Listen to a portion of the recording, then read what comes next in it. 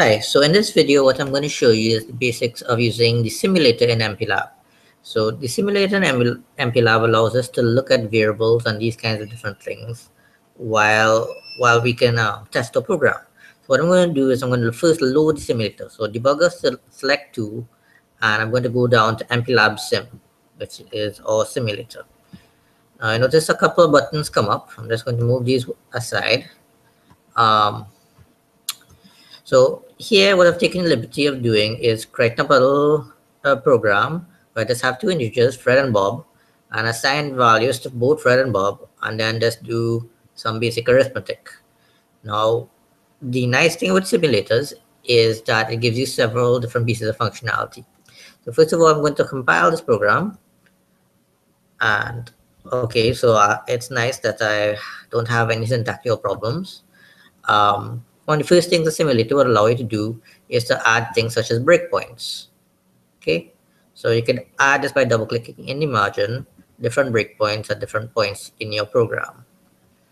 What it also allows you to do is to step into and step over within your code. It also allows you to step out.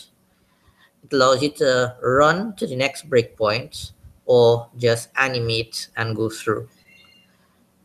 In addition, it also allows you to reset, i.e. go back to the start of the program.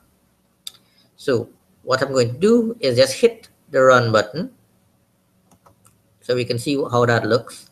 And you notice a green arrow shows up and shows that we've stopped at a breakpoint. What this means is that we're waiting to execute this particular line of code until we can move on. So that's the first piece of usefulness. The next piece of usefulness is that we can use something. You can use watch windows, which you probably used back in year one. So to do that, I'm going to go into the view menu, and you can see the watch under here. And here we go. And what we could do is we could add a symbol. In this case, we could add either Bob, or I can add Fred. Both of these are currently out of scope. Now, if I just were to step, notice both Bob and Fred took on some values immediately. So Bob now has the value of 7 and Fred has the value of 2.